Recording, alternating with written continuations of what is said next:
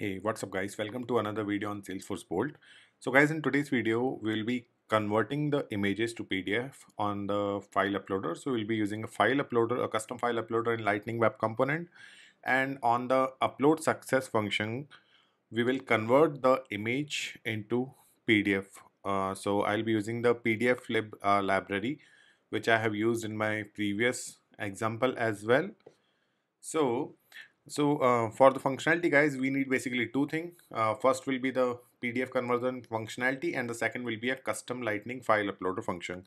So guys, for the custom lightning file uploader function, instead of creating a new one, I mean it was better to find a solution online and just use it for this demo. So I'm using custom lightning file uploader from Amit Singh's blog SFDC Panther, and I have implemented my convert to PDF code in it just to convert the images to the PDF format. Okay, so let's start with the output first. Let me show you the output of it. So this is my account and here I'm having a tab convert images to PDF. Okay, so for testing purpose, let me, yep. So here I'm having three files guys. So first one is a normal PDF file, second one is a PNG file, and third one is JPG file. Okay, so using this custom file uploader, I will be uploading these three files. Let me hit OK button, which is hidden by my picture. Okay. So guys, basically I'm having code on change event of this file uploader. So basically what it is doing on change event, first it will check like if the file extension is not PDF, because if the file extension is already PDF, then we don't have to convert it. So if the file extension is JPG or maybe PNG, then it will just get the base 64 data of that file. It will convert it as a blob, and then we will send the blob to the Apex, and from the Apex we will update the version data. Okay, so seems like our file has been uploaded successfully. So let's go to the related list now. And in notes and attachment, you may see three files here. So let me just open it one by one. So this was the, I think, PNG, this was the JPG, and this was the PDF. Okay, so let me show you the file output now. Okay, it is taking some time to load. All right. Okay. So guys, this was a PNG file and now it is a PDF. And here it was a JPG. Now it's also PDF, and the PDF as usual, it was a PDF and it is a PDF right now. Okay. So guys, for this functionality, I have implemented the PDFlib library functions. So you may directly go to their official website and check the code itself. It is pdflib.js.org. And from here, I have used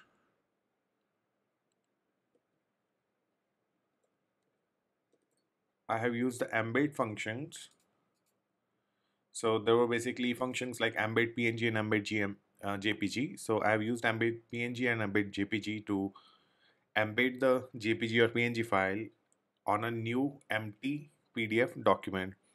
So basically we are creating a empty PDF page first, and then we are drawing that JPG or PNG file in it.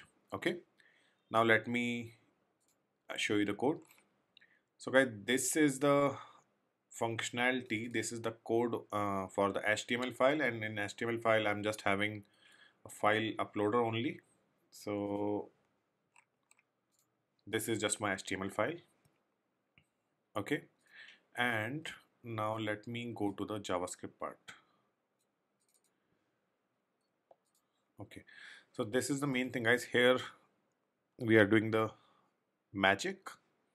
So first of all, I'm using handle file change, and on handle file change I'm just sending the files to another function, which is process file to convert. This process file to convert is a asynchronous function because the function from PDF library which we are using here was async function, so we have to send the file one by one. So here we are sending the file one by one using this for loop, and if you will notice, I'm using await here to pause the process until the first file will get converted successfully. So here we are using create file content function, and here in async create file content function, basically what we are doing here, we are just creating the file as a PDF. You may notice, like here we are checking if the file type is application slash PDF, then if the file type is not equals to application slash PDF, then I'm sending it to embed image file function. If the file is already PDF, so we are sending it to prepare file to upload. Okay, so let's say if a file is JPG or maybe PNG, so it will send the file content and the file type to this embed image file function. So basically in create file content function, we are creating the content, we are creating the base 64 data of the file. Then let's go to embed image file. So here we are getting the data and the file type as well. And here I'm checking, like if the file is PNG, then I'm using embed PNG. And if the file is JPG, then I'm using embed JPG here. Okay. And underneath that, I'm checking image dimensions. Like the normal PDF file width is around 595 pixels. So I'm checking here if the image file dot width, if the image's width is greater than 595, then I'm scaling the image. Basically, we are resizing the image ratio based on the existing size. So let's say if our PDF width is 1000 and image width is 2000, then it will scale the image with 50% lesser width to, just to adjust the image in the new created PDF. And underneath that, we are using pdf.draw image to draw that image on a PDF file. So here basically we are just creating a empty PDF document first, and after creating the document, we are drawing that JPG or PNG file. Okay, after that we are just sending it to another function, which is prepare file to upload. If it is already a PDF file, then we are calling this function directly. So as usual, we are passing the bytes here, we are passing the base 64 data here. Okay, and in this function, guys, we are just converting the data into blob, and here we are checking if the blob size is greater than max file size, which is 5 MB around. So if the size is greater than 5 MB, then as per best practice, we should share the data from this to Apex in chunks only, and in Apex then we can append that file. So this is the functionality to send the data to Apex in chunks, and here we're using upload, and from this upload part to this upload chunk save file, this is just a normal file save functionality in which we are just sending the base 64 data to the Apex that needs to be stored in the content version. Alright, and here we are just formatting the bytes of the sizes. We are just checking if the size is in KB, MB, GB, TB. So in my case, I'm just having KB, or sometimes I'm having bytes only. Okay, and guys, one more thing, don't forget to import this library at the top of your file. And apart from that, you have to import this load script as well to load the JavaScript file. Okay, and guys, I'm also using the Apex save the chunk file functionality. This is the same functionality which you may get from any other code online. You may search for any related code which is using the customized functionality to upload the file. The code will be same, almost the code will be same everywhere.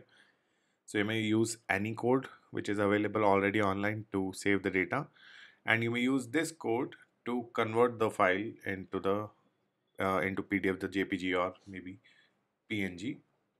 Okay, so guys, this was the functionality. If you need more details, so you may just directly go to this pdflib.js. Here you will be getting n number of examples to play with, your PDF file, import images in it, embed text in it. So there are multiple functions available, and you may use it as per requirement, or you may directly go to this example link. Let me show it to you. There's a link to view the feature set.